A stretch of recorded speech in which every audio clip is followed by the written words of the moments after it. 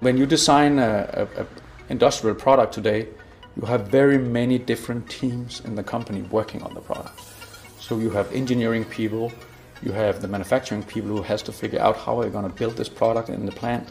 You have the sales, you have the marketing people who's going to bring it to market, and they're all part of defining this new product.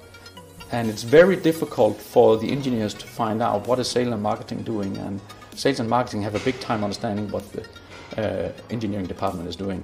So I think it's so important to find a collaborative tool where you can share this information across the different teams so they know what they're working on and can constructively work together to define this new product.